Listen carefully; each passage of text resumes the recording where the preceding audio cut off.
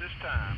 Day one with the 172nd Airlift Wing, and we flew into Louisville, Kentucky, where we transported Humvees, water buffaloes, and Fort Knox soldiers to Port-au-Prince. Day two, we were back in the States on a military base, awaiting our next mission. We are in day three of our operation, and we are taking 2 fire trucks down to Port-au-Prince.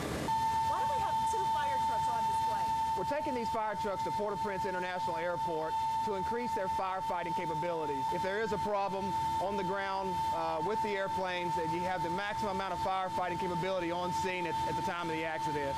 To put that fire out, to give the crew and the passengers the best chance of survival. And these aren't your ordinary fire trucks. They are U.S. Air Force fire engines. It has capabilities to put fires out on airplanes. It has foam on board to spray the fire, to extinguish the fire. United States Air Force firemen are also on board this aircraft.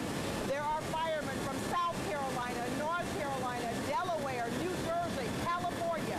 They too are headed to Port-au-Prince, where they will spend 120 days.